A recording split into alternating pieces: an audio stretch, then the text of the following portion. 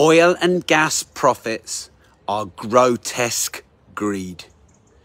BP, Shell, etc. have posted record profits, billions of pounds, when many people are struggling to pay their heating, their gas and their electricity bills.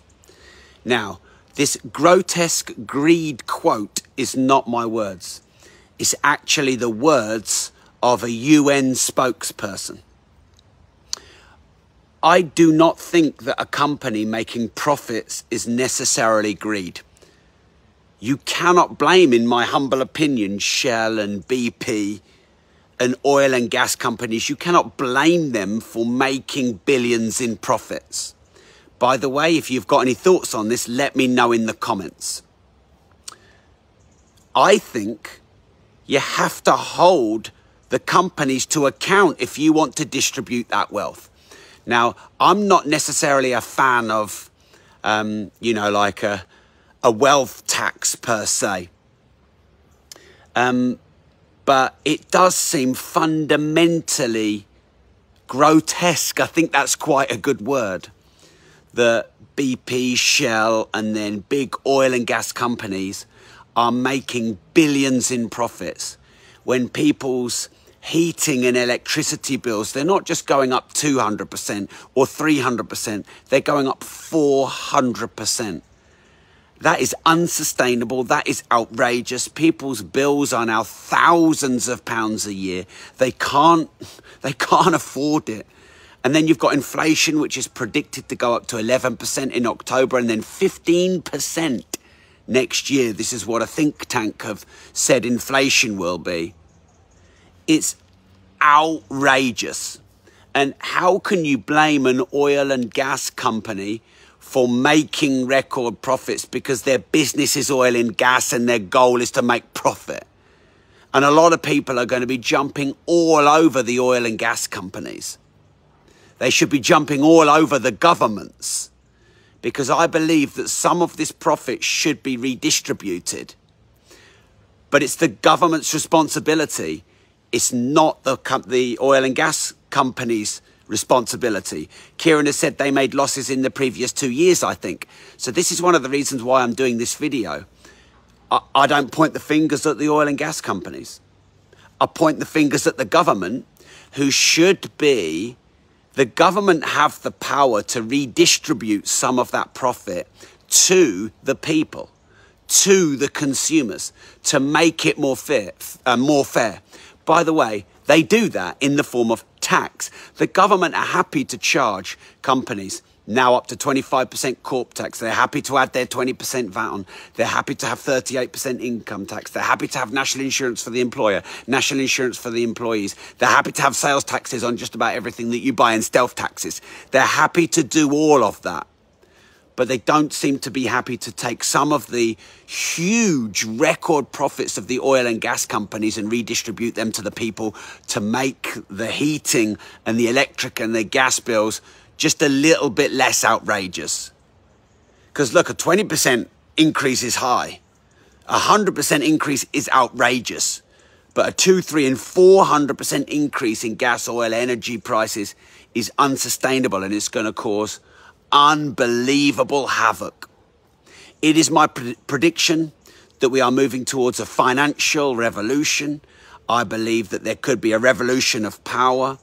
If you look back through history, you can see that governments have been overthrown and there have been wars and rebellions when things have got out of control.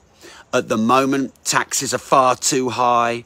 Prices for general commodities and living, like food and travel and fuel and heating and electricity, they are outrageously high. They are ridiculously high. This is in part down to wars that are funded by our countries that we didn't agree to go into. This is partly because of lockdowns that probably shouldn't have happened. Certainly some of them shouldn't have happened. And massive government debt that is now in the trillions. You know, our countries need to pay billions just in interest. They don't even pay any of the capital off. They're just billions in interest. We didn't agree to these trillions of debts. We didn't agree to these wars. We didn't agree to these lockdowns. These were all imposed upon us. Steve has said, need to start seeing some positive headlines. Steve, I would like that too. But unfortunately, there's not many. But the second thing is, I think it's absolutely vital that we talk about these things and we warn people about them. Because it's all very well going happy, happy, joy, joy. Everything is awesome. It's a beautiful sunny day. It is a beautiful sunny day. But fuel is crazy high. Gas, energy, food, travel, commodity, it is outrageously high. Prices are outrageously high. Inflation is outrageously high. Taxes is outrageously high. Unless we all stand up and speak out about it and push back about it and hold to account the people that we put in power, unless we do that, nothing will change. So these are my thoughts, and you need to know about this.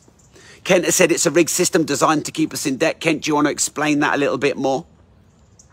So let me know what you mean by it's a rigged system. If any of you want to comment on what you think is really going on and what's behind this, let me know. Please also do share this, because I think it's vital that we get this message out to the masses. Now, Steve pointing out here on, there's a lot of negative media right now. That's because that's where we are in the cycle, Steve. You go through recessions and depressions, and you go through booms and busts, austerity, prosperity, growth, chaos. This is the natural order of a cycle. And this is just where we're at right now in the world. I will give you some positivity though. Become an entrepreneur, start a business, create a meaningful product and service and solution that the masses want right now. See the opportunity in the downside, see where people are struggling and give them hope and support and service and solutions, and you will become wealthy. Turn the pain into pleasure. Turn your content into cash flow, your information into income, and your passion into your profession. Serve the new needs and the new markets. Alleviate the new pains and the new problems, and you will succeed. So there's positivity for you, Steve. But you need to know what's going on to be able to switch that into positivity. And if you'd like to learn how to turn problem into opportunity and pain into profit and create service and solution and start and scale a business and get better financial education and knowledge, join Rob.team. It's an online financial educational platform. It will cost you less than a large coffee. It will cost you 1/3 of the price of Netflix. There is no contract you can cancel anytime. But we must be realistic about this, and talk doesn't cook rice. Only action creates traction. So if you open up a new web page, just do it now, and just type in rob.team, rob.team. You can join for less than a large coffee, 1/3 of the price of Netflix. You can join 5,200 start and scale up entrepreneurs, movers, shakers, and change makers. There are masterclasses to start your business and scale your business. There are masterclasses to get better financial education and knowledge. There are masterclasses to turn your content into cash flow. There are masterclasses to generate leads and make sales. There are masterclasses to start a side hustle or even build an empire. Every week, every month, there's new content and new courses. And to join, it's really easy. It's all downloadable instantly online. Just type rob.team into a new web browser. Do it now, because if you don't do it now, tomorrow never comes. If you don't risk anything, you risk everything. So just type rob.team into a web browser. I'll see you in rob.team. Do yourself that favor. People are always asking me, what's the best asset to invest in?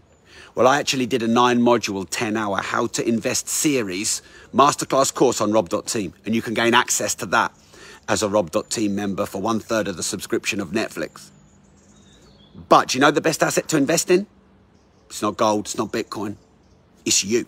You are your best asset. Invest in yourself wisely. You pay yourself the best return. And rob.team is an investment in yourself. And it costs you less than 1 large coffee. And you can cancel any time with no contract if you find it's not for you, or you just want to get to know me and the content, or you're just concerned about taking a risk, or you haven't got much. It's for anyone who wants a side hustle, more income, lower tax, higher earnings. They want to beat inflation. They don't want to be completely drained by the system. They want to turn this negative media and all this crazy, chaotic stuff that's going on in the world, they want to turn it into opportunity, into solution, into service, into salary. Whether you're self-employed, part-time, full-time, or big-time, go join rob.team. Just type rob.team. I can see people typing in the comments, joining. Do it now. I do believe the system is a bit rigged. I do believe the system is sort of designed to get you into debt and to get you to stay into debt by paying a mortgage and paying loans to banks for the rest of your life so you can essentially make them loads of money. I do believe the taxation system is rigged where you pay too much and you pay it in advance first before you get your money. But there are ways to circumnavigate this, and there are ways to rig the rigged system. Kid Billy the Kid. Play the player better at the game. And you can learn how to do this at rob.team. My accountant will teach you how to get your taxes down. My millionaire mentors will teach you how to get your income up to create multiple streams of recurring digital income. It's all there in rob.team. And we can sit here and moan and complain about how it's grotesque and immoral. These are words quoted by the UN on how oil and gas companies are making record profits. But I'm not going to blame them, because a business is designed to make profits. And it has hard times and good times. And right, it's had hard times, the oil and gas industry, and now it's having some good times. It is not the oil and gas's responsibility. It's not those big firms' responsibility to take all of their money and give it to everyone. If they're making unfair, immoral profits, and if prices are crazy, it's the government's responsibility to do the governing and to redistribute some of that wealth. So one of the reasons I did this is actually not to go and criticize BP and Shell. I mean, they could do more, probably. They might say they're doing their bit. They could do a lot more. They could redistribute some of those profits and help people, for sure. Maybe they are, and maybe they could do more. But governments govern. Governments create rules. Governments are supposed to do antitrust, anti-monopoly. You know, they're supposed to make a fair market, a free market. They're supposed to create fair, free competition. And it's not fair, and it's not free. The oil and gas companies are making billions while the masses are basically going into debt and maybe going bust just to try and keep their, to eat and to heat and fuel, gas and energy and electricity. It's wrong. And it's another thing that the government need to sort out, in my humble opinion. So I just wanted to share that.